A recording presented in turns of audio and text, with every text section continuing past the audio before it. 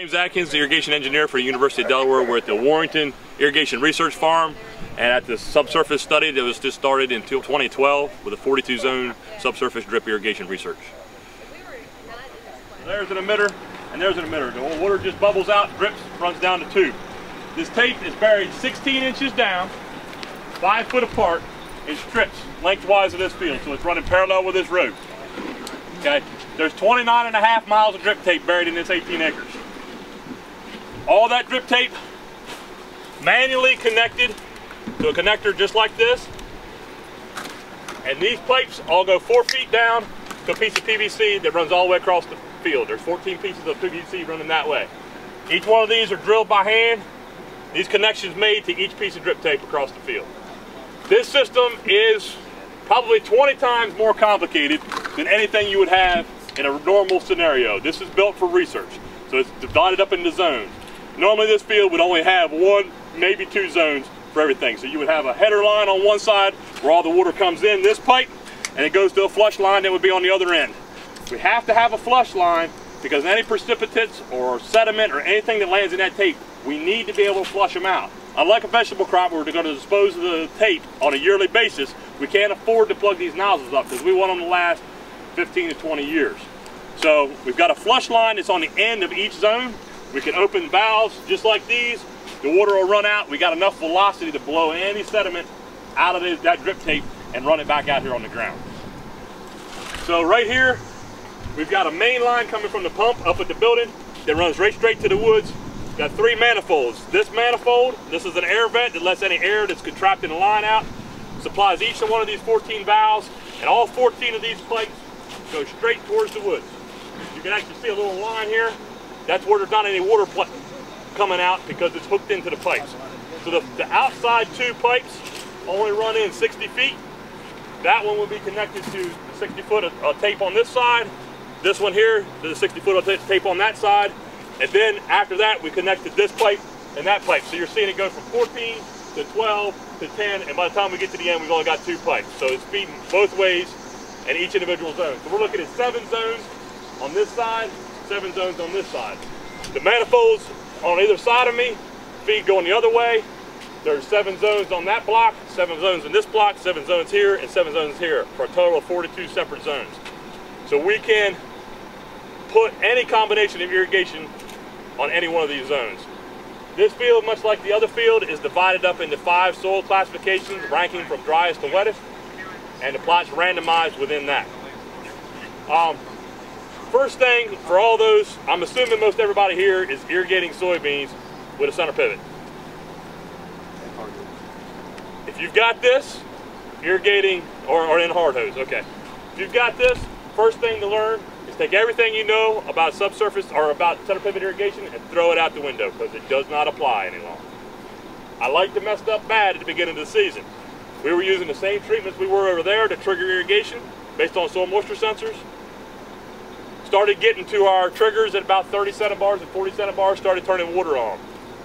We ran 3 to 4 tenths of an inch of water every day and could not get it wet. It was continuing to dry out. What that told us right off, we started 4 days too late.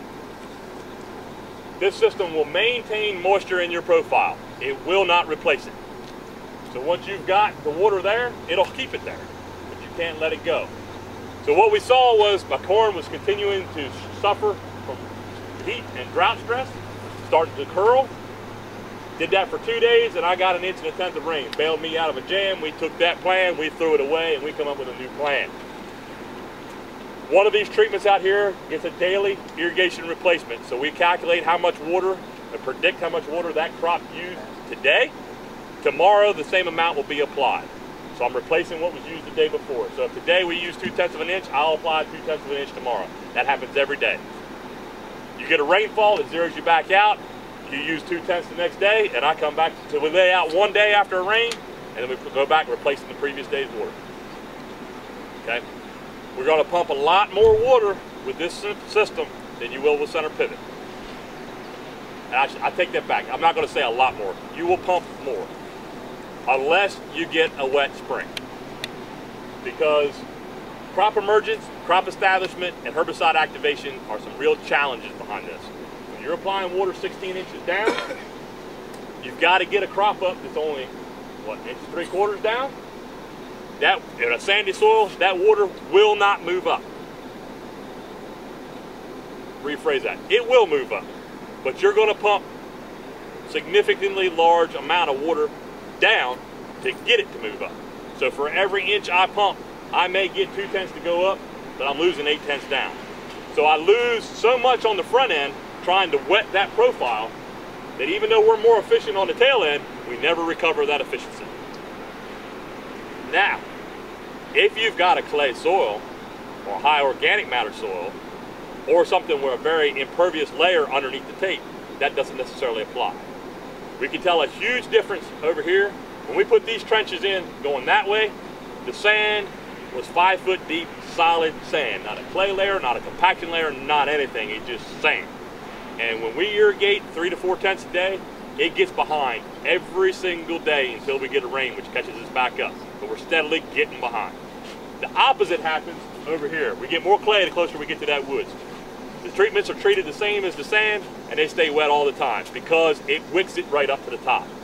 That capillary action of that clay will pull that moisture up there. So there's a huge difference in soil, and one of the things, if you're going to design a system, you need to consider doing your zones based on soil type rather than geography.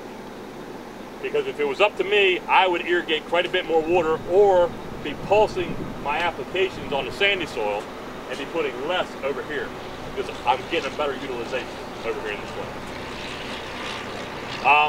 Study-wise, anybody notice this little spot here where the beans are about half the height everywhere else? And notice how it goes all the way across the field, and you can see how the corn's doing the same thing? And guess what that is? It was a road there. And it's been a field since 1936. According to the aerial image, there wasn't a road there in 1936. We show up every bit of compaction or anything that was changed in that field will show up with this because of how it affects that water moving up. You see along the road here, you see how there's some corn that is low? We had to haul some dirt out of a dirt hole back here. Any place where there was a water hole and he pulled out in the field to go around the water hole, it has showed up. Even though it's been run over with a ripper twice and then had the tape laid in it, it still shows right up that compaction. So it will really show the problem spots in your field up.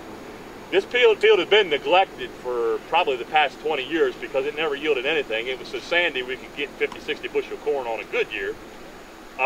So we kind of neglected it fertility-wise, and we're seeing it. Now that we got some water out here, it shows up big time. If you look at the corn, this first block here of 60 foot, you see there's a little squirrely looking gap in here. This is where we're adjusting our GPS. We're looking at planting, straddling the tape versus one row drape on top of the tape and one row 30 inches from the tape, and then offset by 7.5 inches to see if it does require you to plant back with the RTK mat back on top of the tape, or you can just plant it random. So we want to quantify if there's any yield drag there. On the other side of the corn, when we leave, you can see there's some double crop beans over there. They've been planted twice. The first time it was very dry. Irrigation had not been run prior. Planted them, turned the water on, pumped about 4 tenths every day for a week. I got a nice little strip of beans about this wide that came up, and the 4 feet in between each piece of tape did not come up. Got a rain. By that point in time, nothing came up worth a darn. Dished them up, waited for it to rain, planted them, got them up, and now we're able to keep up with them. So that crop establishment period is going to be a big deal. If you're growing wheat, you know how when it starts to mature, you're going to turn the water off. You're not going to do that here. Because when you go to plant your double crop beans, it's going to be rock solid and you'll not get it back wet. You're going to have to pump water that whole period where you're drying that wheat and small grain down. So you got something to plant them double crop beans into to get them. Other challenges, wireworms can eat holes in this stuff. There's nothing labeled to shoot through it. Groundhogs can bud a hole in it. They're searching for water. Foxes are searching for water. So you need a very good varmint management program. And when you've got a leak in a pivot, you can look across the field and find it. You got a leak in that corn, you're either going to walk the corn or you're going to find it with the combine. Other thing to consider is how you're going to tear this up. Some of your tillage practices, we've cut the tape disking twice, 2 places, and it's 16 inches down because it's not always 16 inches. That moves a little bit. So we've managed to have to do 2 repairs due to tillage processes already. If you harvest when it's wet and you cut a rut, it's really not a big deal to cut it in a 16-inch trench. That wouldn't even hardly get you stuck. You're going to tear that tape up. The big challenge there isn't for grain crops because we can usually wait if we have to, but on vegetable crops like sweet corn or peas and lima beans, where if they need picking and it rains 8 inches the night before, they're going to pick them anyway. This stuff isn't going to work too good with them. So, although this gives us a lot of options for some irregular shaped fields, it gives us some options where we don't have a lot of water, simply because you don't have to generate a lot of pressure. You can kind of zones divide it up the way you need to. It's not a magic bullet. We're not going to start replacing pivots with it. But it does give us the capability of putting some irrigation online. Nice thing is, neighbors never know when you're pumping water. So you don't have that neighbor issue going on. But there are a host of challenges that go with it. We're learning a lot this year. You can definitely see, if you look across here, you see how there's a dip, but then there's a high spot, a dip and a high spot in the beans. The high spot's where the tape is, the dip is where that in between the tape. How far can you run this field? You can run about 1,100 feet on one run of tape before you start to have a problem. So like in this field, this farm is right on 1,000 foot long. We could do a header line on one end and a flush line on the other. If it was any longer, we'd have to run a header line through the center and feed it out from the middle and then do the flush lines on either end. Because you start to get a pretty big pressure drop when you get past 1,100 feet. Yes, sir. Did you, I'm not sure if I heard, did you talk about how you can spoon feed, you know, I mean, just like we do with watermelons? Well, and that's a good question, Kevin. And he's talking about doing fertigation through this system. And we have shot fertilizer through this system, but one of my concerns is we're putting fertilizer down 16 inches. And we know we're losing some water through the profile. So natural assumption is we're going to push that fertilizer with it. So that's one of the things I aim to see is that a good idea? So I'm looking at it because we've got one, we're banking on the roots are going to that water. So if it's coming out the tape, it's going to be ready and available. And I understand as far as leaching, but I'm hoping that plant's taking it up as long as you're putting a small amount at a time. It's pulling it back up as quickly as you're putting it out. The trick is to make sure that you're not over irrigating, and that's a big question. I think in most cases, at least here, we are erring on the side to over irrigate. And at this point in time, that's probably going to be my recommendation is, if without a better way to look at it right now and not a lot of data, to err on the side of over irrigating. Because when we've got a tape area right here and we're saturating this area, we can still get the advantage of oxygen to the roots because there's a dry strike next to it. Whereas if we saturate the whole area with a pivot, we can start seeing some drowning out problems. We can start to see some disease problems too. Some disease problems and everything else, but we don't see that as much here. So there's a potential here to push a little more water without having a detrimental effect. But what does that do on fertigation? And that's one of the things we want to find out. We don't know the answer to that.